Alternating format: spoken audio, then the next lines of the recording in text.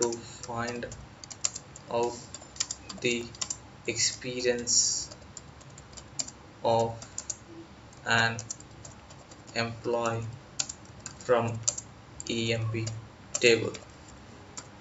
So today I'm going to give you an idea that how to find out the experience of an employee from the EMP table. Let us first see that what are the columns present in, what are the rows and what are the columns present in EMP table. And next we are going to use one functions months between functions, and one is round function to find out the experience of an employee. So let us see now how to find out the experience. So first go to my Oracle database environment. So Oracle, and select the Oracle database, go to the run SQL prompt, and I'm connecting to my user. Okay, I'm typing the password.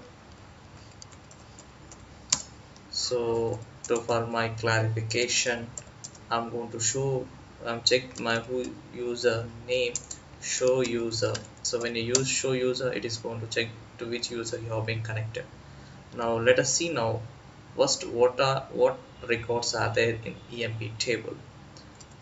Let us see now, select staff from EMP. So I'm typing set lines size 120. It is going to adjust the width size. So now you see the select star from EMP. Okay, sorry, star from EMP. So now you see that now you can able to see all the columns perfectly on the screen. So now if you observe that you are having 8 columns. One is EMP number, e-name, job, manager, hire date, salary, commission, and department number. But I want to find out the experience of an employee from the EMP table. Actually there is no separate column for experience. Now I want to find out the experience from this table. So there is one chance for us to find out using the help of hire date. So with the help of hire date, how I'm going to find out the experience of an EMP table. So in date function there is one function that months between. So using this months between, I can find out the number of months, and after finding the number of months, I'm dividing the number of months by 12. The value what I'm going to get is been rounded off. Let us see practically how I'm going to find out the experience of an EMP table. So first select months between sys date comma hire date from EMP.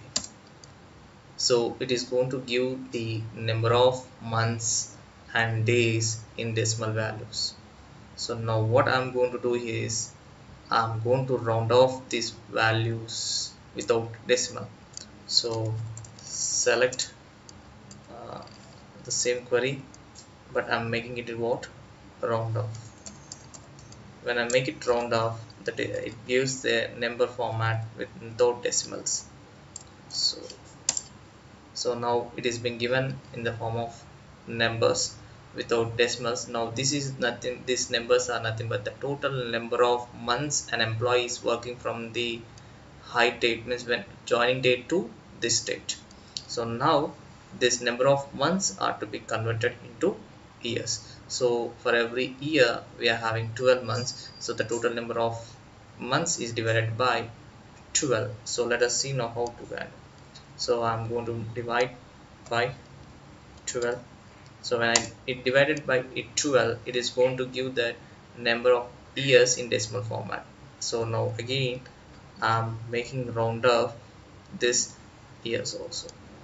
So round uh, so when I make run this round off, so I'm going to get the value in the form in without decimal. 40, 30, and 9, this is nothing but number of experience of an employee. So I want to don't want to see this column name. I want to see the column name as experience. So what I'm doing here is I'm creating alias name for my column as experience. So now I got the experience of an employees, but which employees experience it is. So now I'm going to take one column from the EMP table, e name, comma, now the value.